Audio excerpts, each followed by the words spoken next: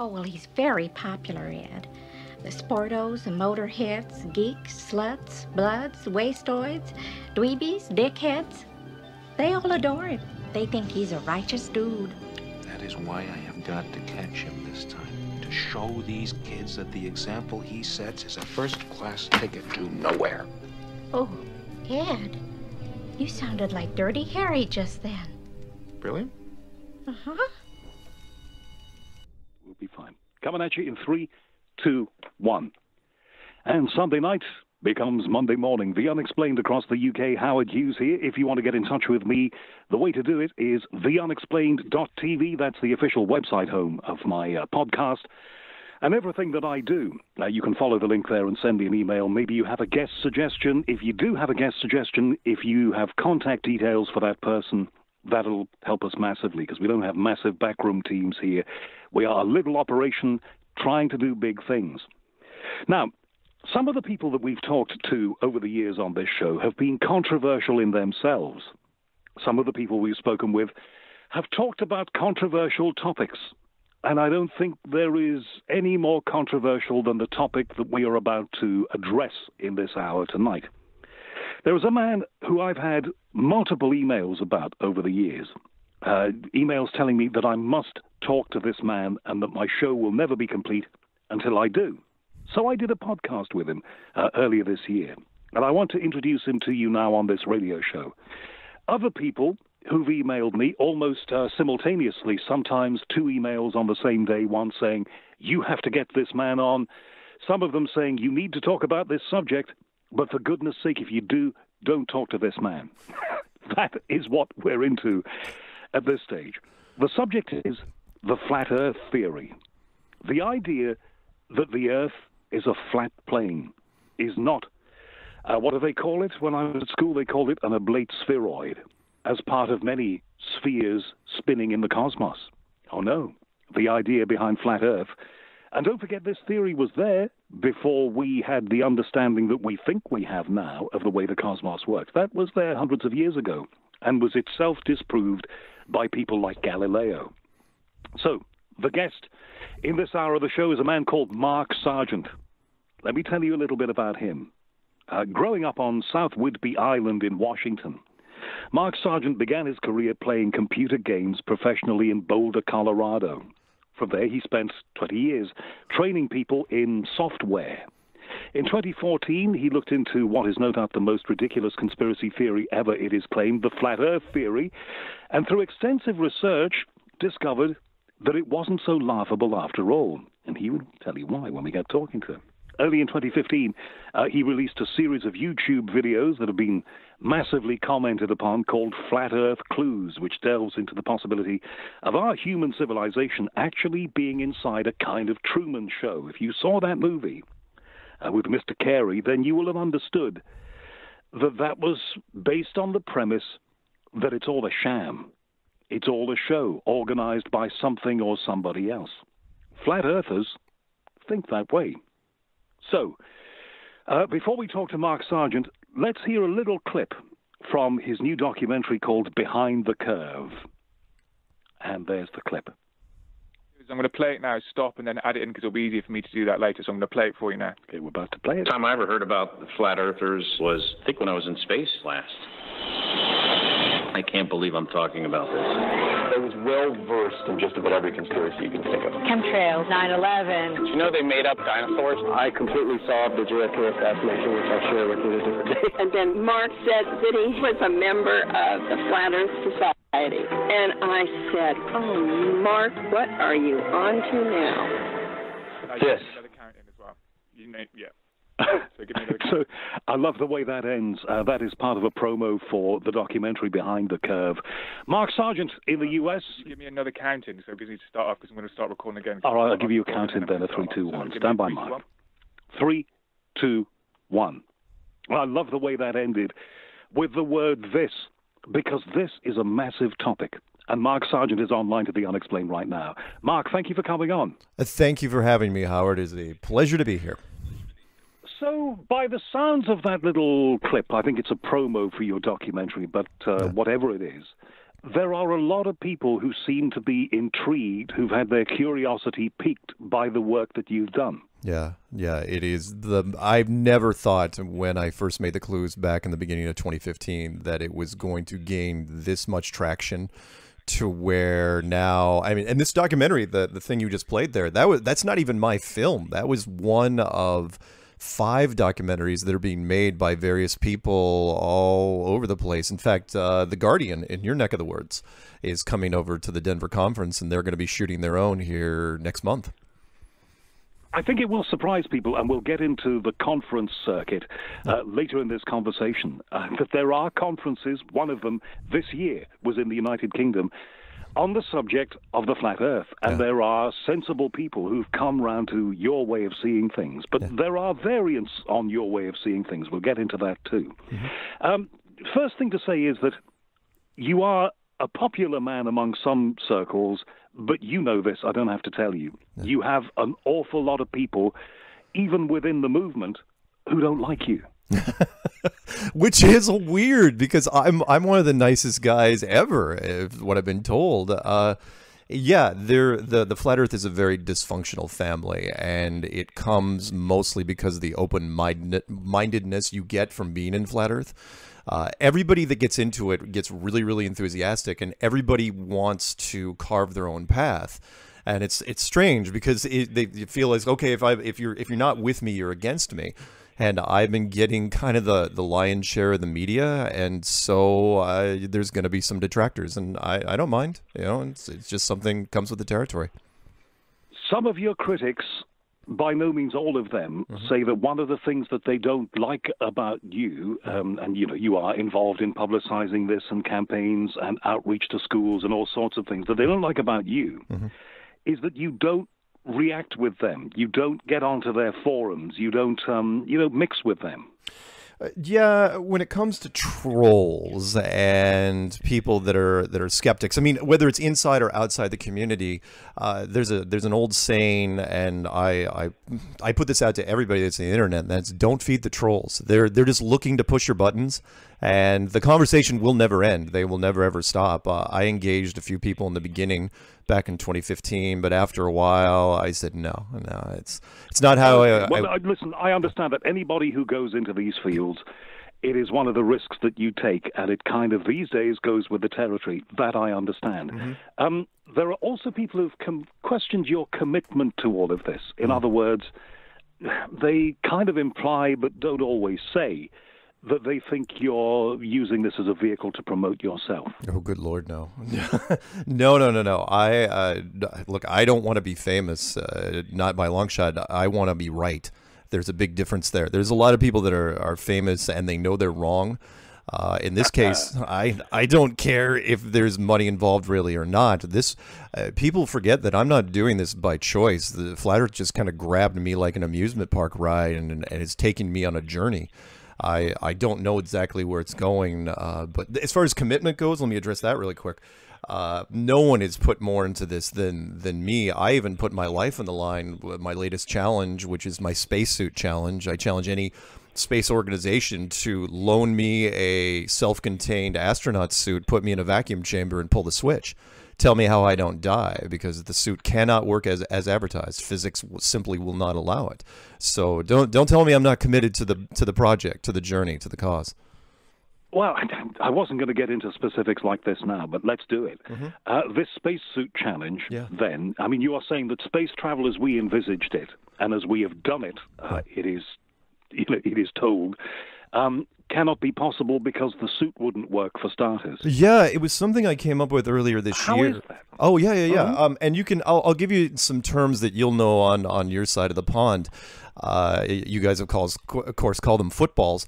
And that is, take any inflatable ball. A football is as good as anything, a basketball, a volleyball, whatever. But you take a football, right? And you press on the side. It's hard, right? And that's because there's more atmosphere inside than outside. There's higher pressure inside the football, whereas there's lower pressure outside. It's trying to get out, and so it's making that football tight. It's like a drum. And that's the same thing with anything you inflate, including balloons, including weather balloons.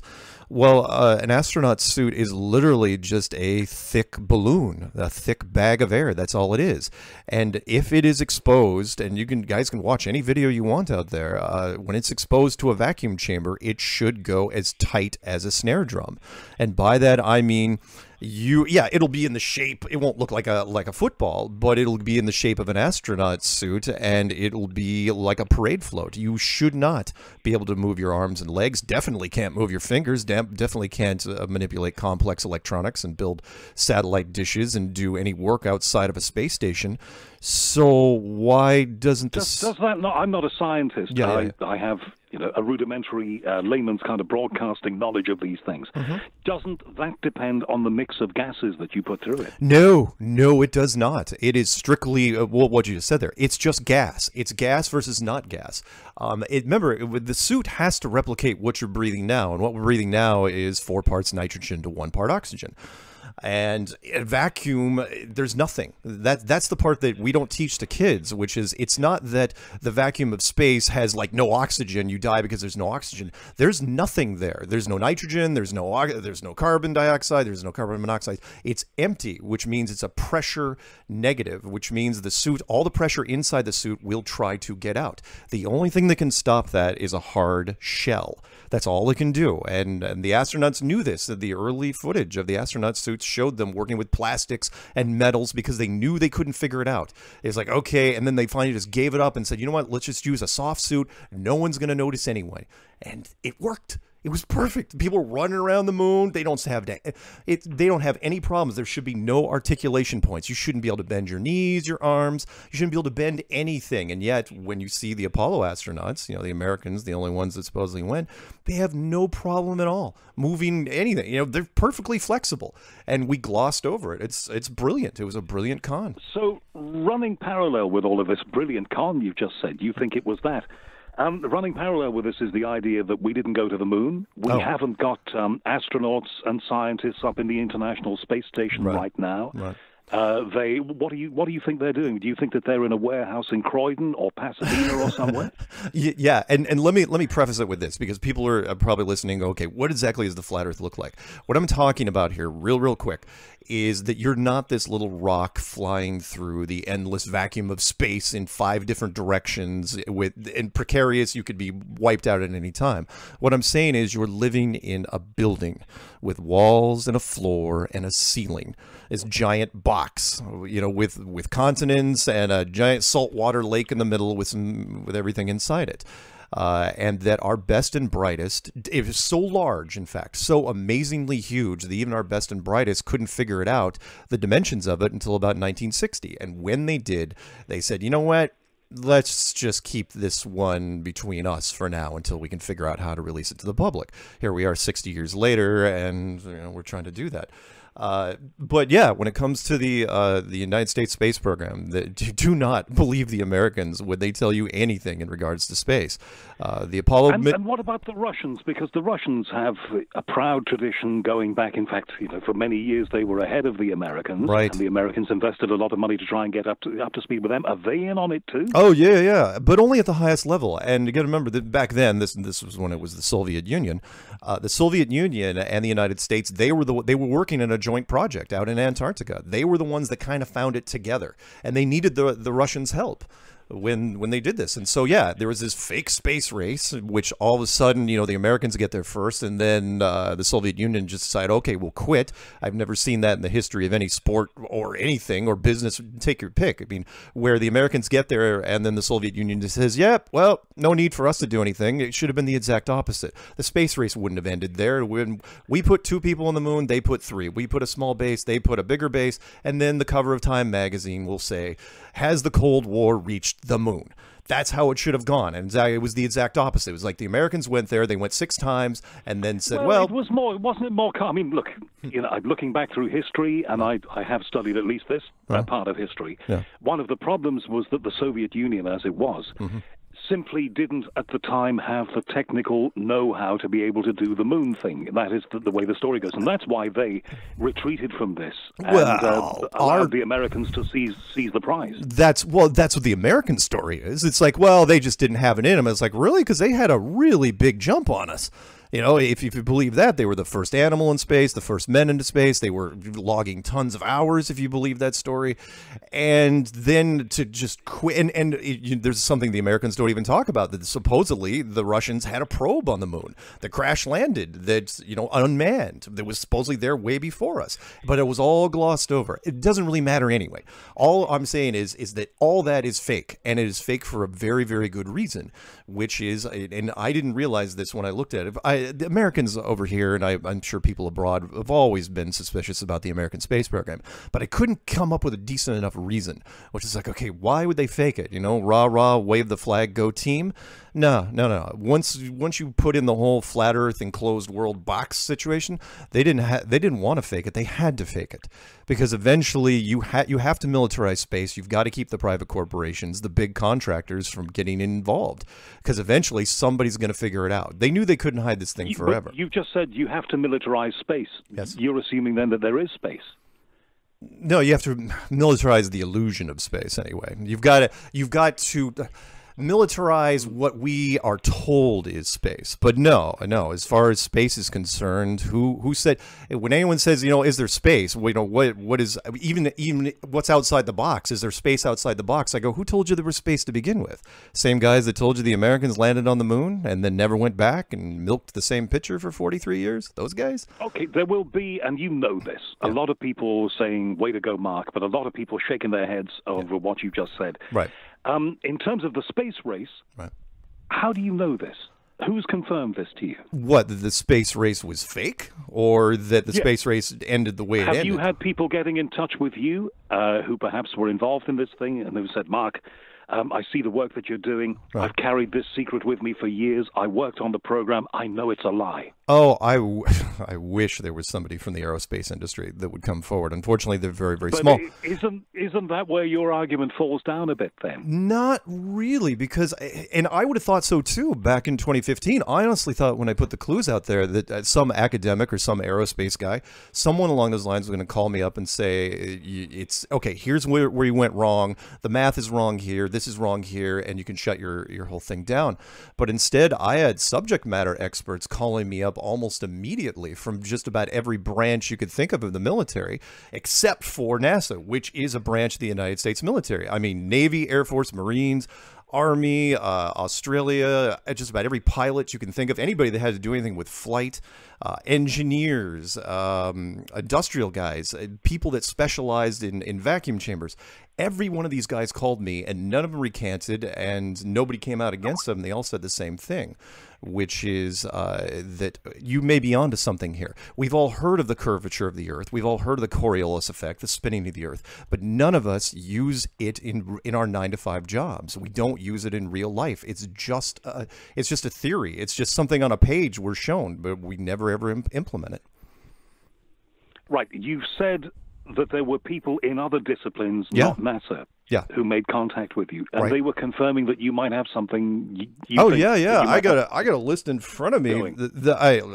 I'll list just the first 10 on the list. United States Navy missile instructor, Air Force navigator, Marine Corps sniper instructor, Navy submarine chief, Army artillery radar operator, Australian intelligence officer, American flight instructor, industrial engineer, career surveyor, international shipping expert, corporate, goes on and on. I mean, these people. And one of the things that you said when we spoke on the podcast was that if the curvature of the Earth was so, then we wouldn't be able to fire missiles in the way that we do. And I remember that I immediately got an email back when I released that show, and it was somebody military who said, we've always had to adjust for the spinning of the globe. Yeah, have them contact me, because no one, and I have not solicited. All these people came to me on their own.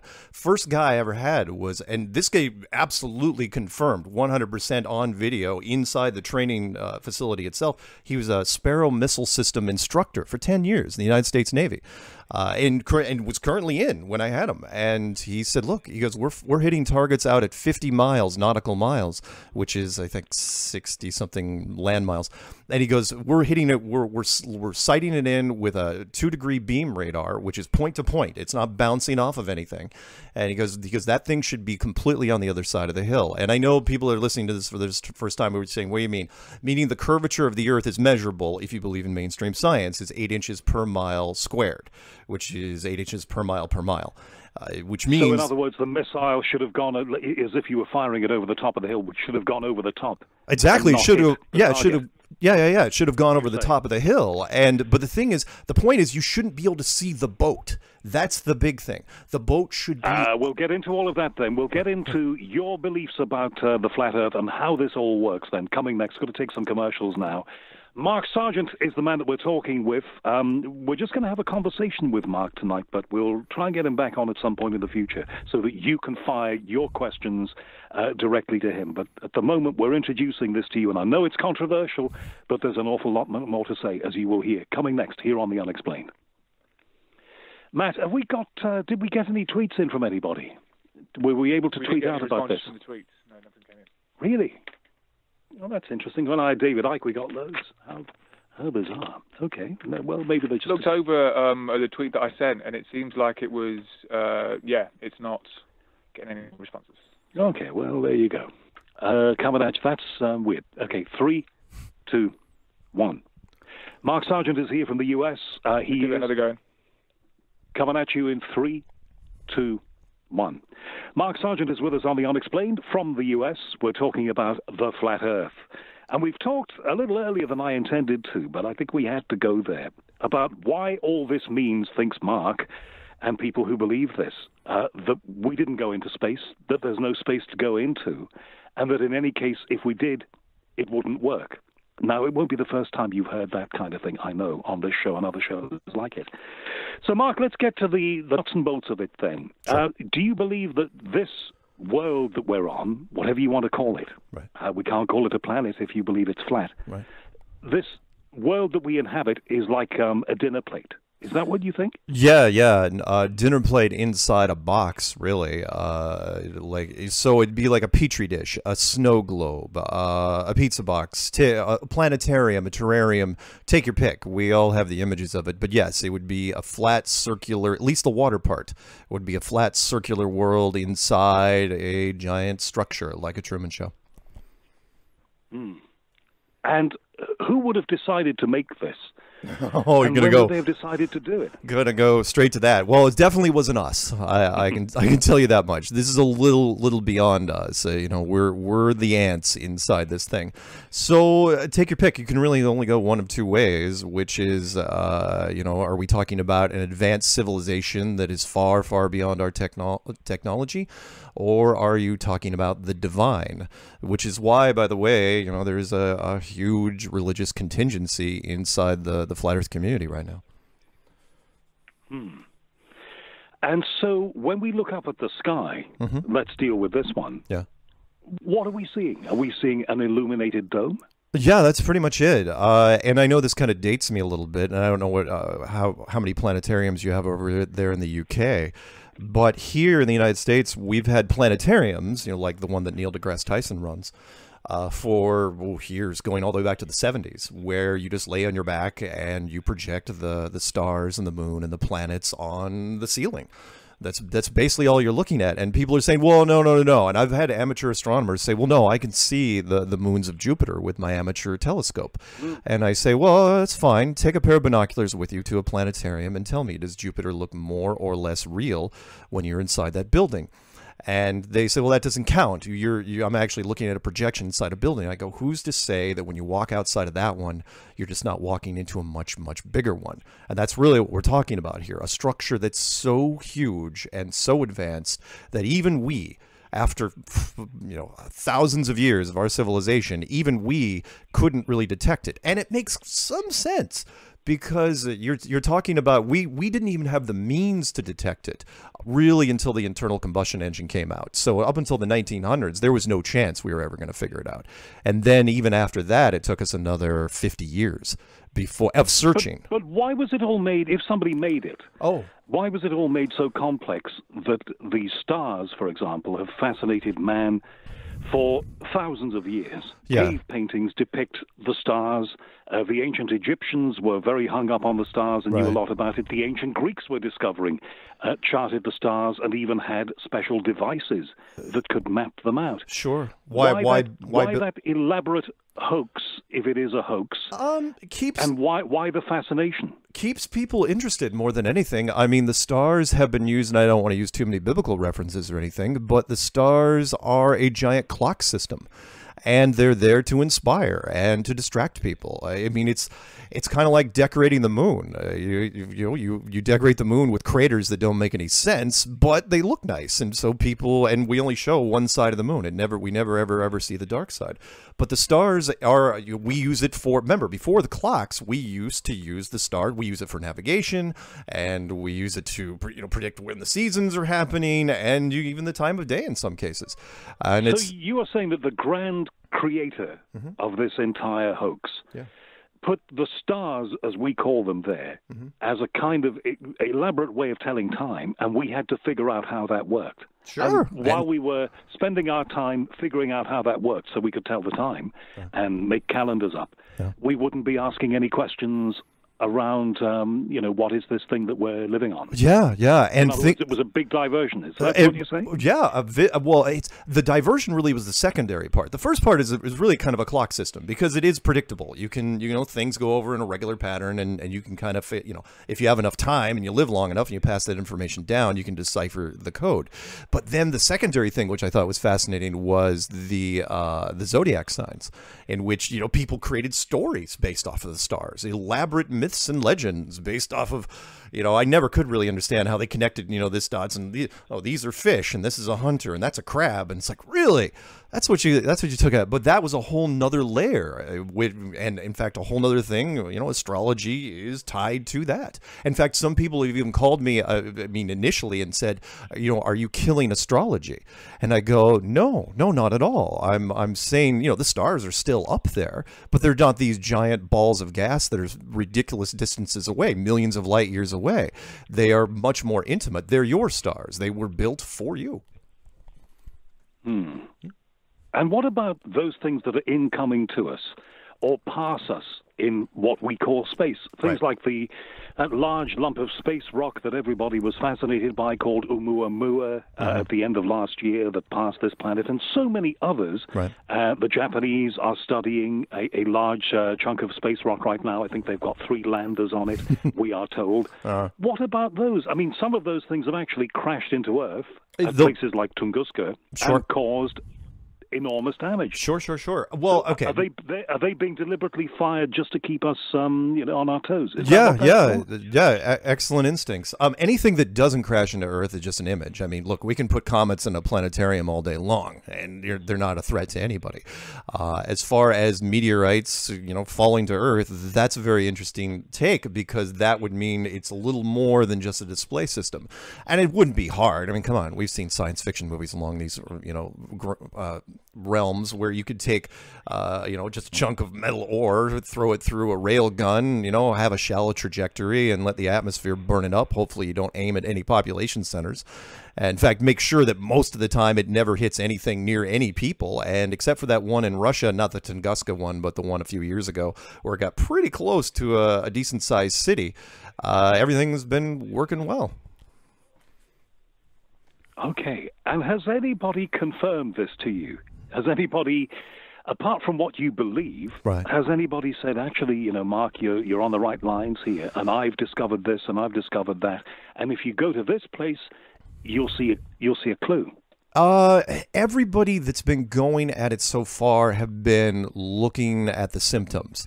Everyone wants, of course, to find the smoking gun. But what's interesting is the clues that I came up with, which really didn't include any math at all, inspired people. The first thing that people did was they ran to the beach.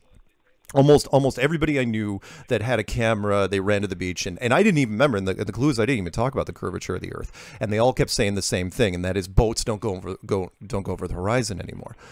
And then the next thing they did was start looking at infrared photography and vacuum stuff, and then the shadow of the eclipse and the moon temperature. The moon temperature thing I thought was fascinating. That was a brilliant, very, very cheap clue than just about anybody can see. Not as easy for you guys in London because you have more clouds, although I hear you're having a great summer. Which is that the moon temperature the moon temperature is cold. Meaning, in fact, I was into flat Earth for like 9 months, and somebody called into my show and said, "Oh yeah, by the way, the moon's generating a cold light." And I go, I laughed them off. I said, "What does that mean?" And they said it's colder in the moonlight than it is the moon shade. And I said, that's not possible. And so I won't convert it to Celsius for you guys, unfortunately. But we all know that if it's 70 degrees in the sunlight, it's 60 degrees in the shade, right? We don't know that because the shade blocks some of the sunlight. But if you're in the moonlight, let's say it's 50 degrees in the moonlight, it's 60 degrees in the moon shade. It's actually warmer, up to 13 degrees Fahrenheit. And it doesn't make any sense because, at the very least, if you believe that the moon is reflecting some of the sunlight, it should be neutral at the most. It should never, ever get colder. In fact, if you take a magnifying glass to moonlight, you can make it even colder than that. And we've tested it in atmosphere, we've tested it in water with copper strips, and anybody can do this with a point-and-click infrared thermometer. You can do this all day long. Does that prove a flat Earth? No, it doesn't. But does it absolutely put into question the relationship between the sun and the moon? Oh, yeah. Yeah, very, very quickly and very, very easily. And in fact, it's a technology I didn't even know that we had, which is, it's called a cold laser. We can generate laser light. We always thought that lasers burned. We can create it in a different spectrum that can actually cool things down. So why is the moon generating this kind of light on its own if it's not some... So you say that it's not telling us that the Earth is flat. Right. Just make it nice and clear. What is it telling us? It's telling us that there's no that the relationship between the sun and the moon are completely wrong. Meaning, up until now, we always thought, oh well, the moon is just reflecting the sunlight, and now we're looking at it and go, it's like, no. The moon is it's self-illuminated. It's its own object, which again fits in with the planetarium model. When you look at a planetarium moon, go up there and there's a big moon. You can show it all day long. That's just an illuminated, self-illuminated object. The moon is there. It has nothing to do with the sun. And out in this world, that appears to be the same thing. You also talk about the curvature of the Earth, and we talked about this on my podcast. Right. Flat Earthers believe that one of the things that prove everything they say to be right, proves everything they say to be right, is the fact that if you launch a ship from Liverpool or wherever, and you send it out, with good optics, you can see it, they claim, far further than you should be able to if the Earth was curved, because the ship would eventually disappear. But, I've stood in places like, I don't know, Southampton's a bad example, but places like the southwest of England, and I've watched shipping, and I've watched that shipping disappear. Right.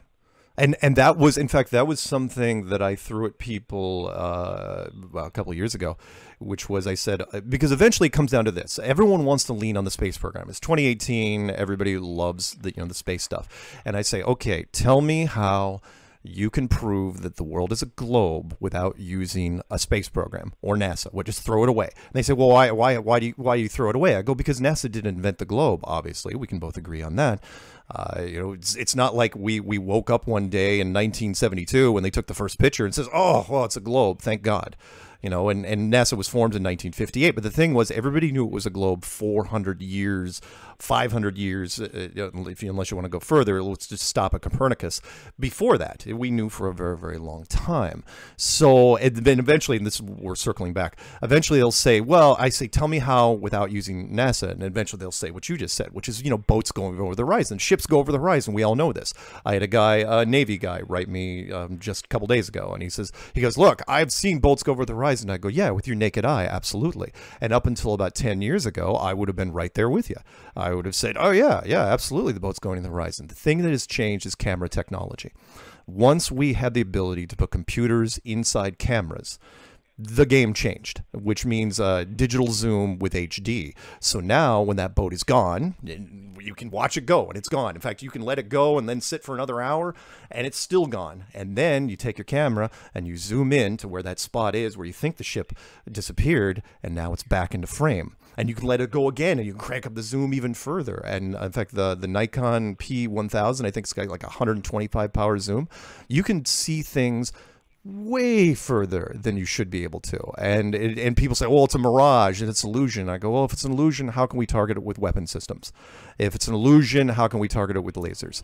We that should not be possible. So what used to be the standing argument, or one of the standing arguments for the curvature of the Earth, just doesn't hold up anymore. We can see it. And with infrared, it's even worse. Now we can see ridiculous distances. And eventually people have to admit, it's like, look, the bottom line here is this. The curvature of the Earth means it's the curve, meaning it's when something goes over the hill, it goes over the hill. You can't look through the hill. But now we can see it. And one of the arguments real quick is they say, well, if you're in New York, why can't you see Europe from New York? And I go, because people forget, it's just not lack of education, but it's just some things we forget, is that you're not looking through nothing. The thing that you're breathing right now is only 99% transparent. It's still 4 parts nitrogen and 1 part oxygen. It gets thicker and thicker and thicker and thicker, and then eventually it's like looking through water. You're not going to be able to see it. However, I challenge people now, and it's not just lip service, which is, if you took out the atmosphere, you could probably see a huge amounts of distance. In fact, the world record photography right now is peak to peak. It's a couple hundred miles or 300 kilometers, but that's because you're looking through very, very thin atmosphere. Sorry, I ramble. No, that's fine. It does sound a little implausible, I have to say. If I was to set out in a boat, a ship, from St. John's, Newfoundland, and which sticks out a bit, as you know, into the ocean, and he'd keep heading south, go right down to the South Atlantic and as far as I could go, then I presume as a flat earther, if I was to keep my ship fueled and keep it moving at a steady pace and go for as many weeks as I would need to go, I would eventually hear a big clang as I hit something. At the edge of it all. Eventually, and I'm glad you brought that up, because it is one of the common misconceptions. They say, well, where's the edge of the world? Where's the edge of the world? Eventually, you will get to all roads lead to Antarctica. All roads lead to the coastline of Antarctica, which, of course, is the most unusual continent we have, which is when you get to Antarctica, the coastline is not where it ends, obviously. It's not like the Game of Thrones wall, but it is very, very high. It's like a couple hundred feet of ice straight up. And then when you get on top of that, if you can get on top of that, the whole continent goes up very, very quickly. In fact, most of the continent, if you believe mainstream science, is a plateau coming in at around 14,000 feet. And that's huge because, altitude sickness kicks in at around 7,000. And then you would still have to go inland, I don't know, probably a couple thousand miles before you ran into whatever the barrier is, whatever it's made out of. But Admiral Byrd in the United States Navy were looking for it from 1928 up until 1956, which was his last mission. And that's when this was a guy who famously sailed all the way down that coast, didn't he? He was looking for clues. Well, Admiral Byrd is mostly known for a real quick summary. He was the youngest admiral in the history of the United States Navy, and he was known for taking a very rickety plane up into the North Pole in 1926. And whatever they found up there, which I do think was basically the center of the world, they turned him around, and the government sent him to Antarctica from 1928. In his own planes. He took a break for World War II, and then just kept flying around Antarctica looking for something. I mean, he flew his own planes and did it for the better part of 2 to 3 decades, and then finally he figured it out. And that's, of course, when the Antarctic Treaty kicked in, and the Antarctic Treaty, the most rock-solid treaty in the history of treaties, still unbroken to this day, not up for debate until 2041, that says no corporation, no matter how much money you have, no matter how powerful you are, no matter what country you're from, ever gets to set up shop in Antarctica ever, which goes against everything that we are as a civilization. So why are we exploring it? Why have we got research stations there? We've got notable scientists visiting there. We've got scientists who are living there. Yeah, that's it. Why are we bothering if it's all a fake? That's just it. What you just said. What we have down there is military and military scientists. Period. That's all the people that ever have to go down, that get to go down there. In fact, I think even now, 2018, we've only got, I think, like all countries combined, less than 5,000 people there, and it is really, really locked down. And what I mean by that is, I can't really exaggerate this too much. Think about British Petroleum, right? You know, big company, lots of liquid assets. They have the money and the power and the lobbying power to do just about anything they want. If Admiral Byrd tells everybody on national television in 1954 that there's oil down there, why didn't the oil companies go down, including British Petroleum? They had a stake. They had researchers down there too. Great Britain did. And instead, they locked it all down. Everybody got off the ice, and they said, no, we're going to put a treaty in place. Nobody gets to go down here.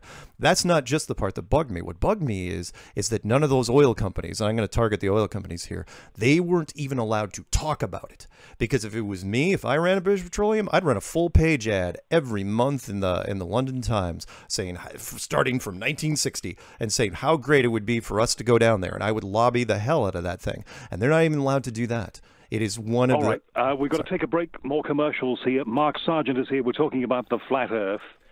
And the Antarctic being the edge of everything somehow, and the powers that be wanting to keep that a secret. Now, if that sounds unlikely to you, it sounds unlikely to a lot of people, but I have to tell you that in this day and age, weirdly enough, we are obsessed by technology. A lot of us live our lives by it. But it would appear that more and more people actually believe this, and that's why we're talking to Mark. Stand by for more. Coming right up. Coming at you in three. The next band will be shorter, won't it? Yeah. Okay. So you need to give me a count in for the wine. I can't hear you. I'll be about around 13 minutes. Okay, and then I need to do the conclusion. So we're going for a third band. Okay. 3, 2, 1. We're talking Flat Earth with Mark Sargent. What do you think then, Mark, is at the edge of it all? Assuming that the land that we live on is a big dinner plate, right, and it's all entirely flat, right, and we haven't even talked about the sun yet, but assuming it's all perfectly flat, right, if you go in any direction, you're going to hit something, aren't you, eventually? Yeah. There is something, there's going to be an ice wall there, right, you say, and beyond that is something. Right. But you don't seem to know what. Well, to dealer's choice on this one, because when you get out there, what kind of barrier are we talking about? And I get that question a lot, which is, what does the edge of the world look like? What kind? Which is, by the way, one of the big reasons why you would never let a corporation down there. Think about this. If you have a massive company that's down there, especially like an oil and gas company, they're going to be sending helicopters, they're going to be sending planes, they're going to be sending teams out, and they're going to be encroaching, and eventually you have to have a cutoff point, especially if you're the military. You're going to say, okay, you can't go past this, and then those companies are going to come back and say, why? And you're going to have to make up some story. And eventually you're going to get a rogue plane that's going to go snowblind, and they're going to go off somewhere they're too far. You can't risk it. And so, which is why I said in the clues that this is the one conspiracy that's actually bigger than money, because they realized there would be too many loose ends to tie up. So they said, okay, what do we do? How do we stop these corporations from getting too far? And it's like, why don't we just stop them entirely? Let's just shut the whole thing down and not let anybody go to Antarctica except for some tourists who can take their pictures with penguins on the coast. But if, let's say, but isn't the reason that those areas, right, the Arctic and the Antarctic, are virgin territories that are unspoiled? Right. They also have effects and impacts upon our climate. You mess with them at our peril. Isn't that the reason why there's an effective block on just anybody going down there and setting up shop? Well, yeah, now you can throw in an environmental treaty over the top of it. In fact, it's a good veneer over the top of the real reason. You got to remember that, yeah, of course, we're environmentally conscious now in 2018. We have been for a while, but not back in 1959, not back in 1958 when they were doing things. And remember, Greenpeace was wasn't even founded until the early 70s, and it was very, very small. Environmentalism wasn't even a word back then. No corporations didn't hit the brakes for anybody back then. This was orchestrated from day one. But let's say, for example, a plane, let's say you're British Petroleum, and you get down there, and your plane, you're off course, your navigation systems are off, and you just keep flying, you have a lot of gas. Eventually, you're going to get near to, let's say you have a lot of gas, to whatever the edge of this thing is. What's it made out of? Is it a heavy element? Is it a heavy water? Is it made out of ice? Is it a high frequency? Is it frequency modulation? Is it a force field? Don't know. But whatever it is obvious enough that when they discovered it in 1956, let's say it was 1956, they said, yeah, we just can't take the chance with people knowing. And the big reason, and eventually I have to get this one out, the big reason why you can't let people see this is because human beings have a real problem with confinement. Nobody likes going to jail. Everybody's got fences on their property, but nobody. So you're saying that one of the major reasons for maintaining this calm, as you've called it, right, is to stop people freaking out that they're enclosed. Oh yeah. Nobody, because it changes the dynamic of everything. You're not in this. Well, yeah, it does. I mean, and I don't want to necessarily go into the potential shockwaves that would go through academia and economics and religion, but the short version is you're turning a giant universe into a studio apartment. And you're doing it instantly, after 500 years of telling people, it's this endless expanse. And you think if people were told the truth, Mark, they'd go stir crazy? Not necessarily stir crazy, but the powers that be don't like taking chances. So if there's think of the quick shockwaves. Academia, astrophysics and astronomy would have to shut their doors tomorrow. They don't reopen. And all the remaining sciences, biology, archaeology, geology, hydrology, take your pick. They will all have to be retooled from the ground up. But at the moment, you're saying that all the astrologers, all the scientists, all of those people who are researching space, all of those people who say they've traveled in space, all of them, thousands of them, are in on it. No, not at all. No, not at all. And thank you for bringing that up.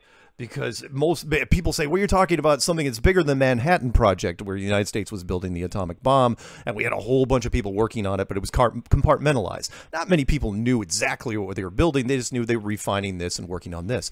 When it comes to this, the space race and everything, no, astronomers don't know.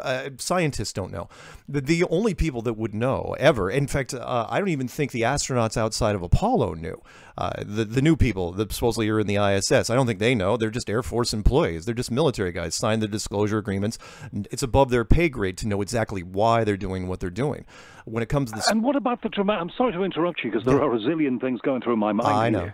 But what about the dramatic return of Apollo 13? The crippled ship in 1970, wasn't it? Yeah. That was brought back from the moon, saving the lives of the astronauts on board. Right. Was that all a fake? That was all just theater. Nothing more. Apollo was just there to reinforce space. Every mission you've ever seen, everything the Americans have talked about, and the European agencies. Remember, all the wrench turners, everybody on the ground, they don't know anything. Nobody that builds the rockets know anything. It's just all right. So they call that plausible deniability. That's the people lower down. Nobody knows all of it. All right. No difference. What about the people who died in pursuance of the space program? The astronauts who perished on the launch pad in one of the early Apollo missions because they had the wrong mix of gas in their capsule. Oh, Gus Grissom. Gus Grissom and his three-man team, he didn't die. Now, he did die, but he didn't die because of a malfunction. He died because he criticized the program. He was one of the early, in fact, he was supposed to be the first man on the moon, but he was extremely critical of the technology. He said that it was not going to... Are you claiming that he was done away with? Of course he was done away with. I'm sorry. That's a big claim, and I'm sure his family would find that very disrespectful. Do you actually say that at conferences you go to? Any chance I get. Look, I'm not one of those guys that will toe the conspiracy line and say that things happen for innocent reasons. I mean, when it comes, I like to put myself in the other person's shoes. If when it comes to the government, he was a problem. And he had to be dealt with. He hung a freaking lemon on a coat hanger in front of every NASA engineer that was out there saying, look, this capsule is not going to get the job done. I don't know what you guys are doing, but this ain't going to happen. You can't have that. And what about the crew of the space shuttle in 1986? Including the teacher, Krista McCullough. Oh, that's. Are you saying that they no to a fraud? No. That was different. That by that time they had gotten their stuff a lot more refined. Remember, what I'm saying is no astronaut's ever been on a top of a rocket. They've never been put a person on the top of a pile of liquid explosives. It's a really, really bad idea, especially since rockets go wrong all the time. And so usually they put them off in an Air Force base somewhere, and then they either pick them up in the water, or now everything's landed in Russia, but they pick them up later. When it came to the space shuttle thing, the rocket blew up, it detonated. Those guys, and you can look up the pictures, they're all alive, except for the one guy who died of probably natural causes. They just changed their name. They put them in a witless relocation. They're all professors. They're all running around. Or think about it before you do this, Mark. Answer me this question. Yeah. And think about it before you do. Okay. Do you sincerely, truly believe this? Oh, I'll insert the pause here. Yeah, I do. I didn't. Here's the thing. Nobody that gets into this topic, nobody thinks it's a good idea. I hated flat Earth. Everybody thinks it's a terrible, terrible thing. Everybody in the conspiracy world knows their top 10 conspiracies, and flat Earth is not one of them. It's the worst thing you could ever come up with. Everybody that gets into it tries to debunk it. Anyone that's listening to this, if you like the life the way you like it, you don't look into this, because you'll start to pull on threads and it'll never end. It'll never, ever end. But absolutely, I believe it 100%. The world is not what you think it is. Why should it surprise people? The science fiction stuff that we've come up. Think of all the science fiction stories we've had over the years. Think of them each as a lottery ticket, right? One of them was going to be right. We've covered all the possibilities of what this world could be, and in different books and movies and television shows, and one of them was going to be right. Now, of course, the science has always pitched, oh no, we're this ball and the Big Bang and dark matter and gravity and all this other stuff, right? But it's all math. That's all it is. It's just computations. All right. We're coming to the end of this fascinating conversation, which a lot of people will disagree with. I have a feeling I'm going to get those emails, and they're probably emailing already. I'll see them all when the show's over. If the Earth, and I know you don't believe it is, was an oblate spheroid, as I was taught when I was at school, is a planet spinning in space along with zillions of other planets in other places. But our planet in particular, our very special planet, spinning in space, we have a moon, we have a sun that we're told gives us life, gives us heat, gives us energy. Now, if we were spinning in space, then we would have day and night when we were away from the sun. As we move and as the sun is out there, there would be a variation of seasons. Hold on, those things happen. Yeah, they do. That must mean that we are an oblate spheroid spinning in space, surely. Unless... Or does that mean that somebody's got temperature controls and light controls up there, and they're putting all of that on as a show? Yeah, the whole thing is just a giant machine. That's all it ever was. All the world's a stage, or so Shakespeare said. The sun and the moon are these tiny lights in the sky, tiny by comparison. The sun is not 93 million miles away, and the moon is not 237,000 miles away. They are tiny lights. Now, you have conferences. We're coming to the end of this very sadly, but you go to conferences. You are a keynote speaker at conferences. I think you've just been to one. There are a couple of flat Earth conferences every year, and people pack them out. What sorts of things are talked about there? Do you all go around agreeing with each other? Yes, we do. Although there is going to be a debate this year in Denver. The creator of the movie The Principal, Robert Sungenis, is going to debate one of our guys. He made a movie saying that the Earth was the center of the solar system, and he wants to debate. So it's a little bit, he's sort of in the same ballpark, but he has a lot of points that he wants to make. But yeah, we talk about all the stuff I'm talking now and a lot more. The Denver conference goes on for 2 days, and I am speaking and giving out the video awards at the Video Award Show on the end of the second night. Okay, last question, quick answer if you could. Do you believe that the truth of all of this will eventually filter out to all of us? Is somebody going to spill the beans? Yeah, I do, but I think it's even bigger than that. I don't think it's going to be a whistleblower. I think this thing's being let out for a reason. We've run into token resistance. from internet searches and resistant. the algorithms aren't stopping us. If you wanted to shut this thing down, if you really wanted to hurt it, you could do it with software very, very easily. And we're not doing that. They're not doing that. Academia, won't organize a defense against it, even though we're into the school systems at this point.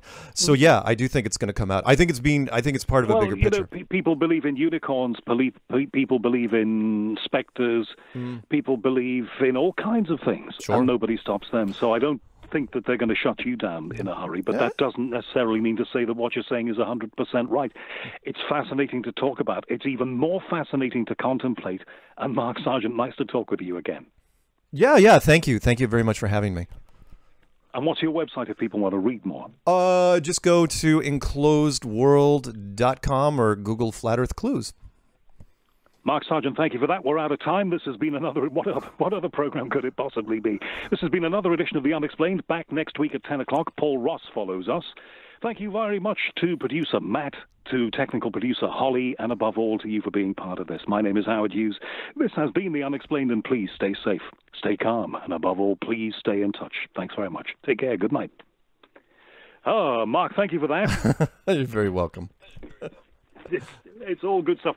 And I'm going to watch some more of this video material. I find it fascinating to think about. Yeah. When you start, you're right about it being like a pullover, that you pull it, and then you start unraveling the thread. If you start thinking about, well, yeah, I must admit, I do see ships go further than I think they might, and they shimmer in the sunlight and all the rest of it. But it's a fascinating thing to talk about. I hope that was okay for you. Oh, no, it was wonderful. Thank you. Thank you very much. All right, Mark, we will talk again. All right. Take care. Thank you. Thanks, guys. Thanks very much for that, Mark. That was great. Cheers, Mark. Bye. Bye-bye.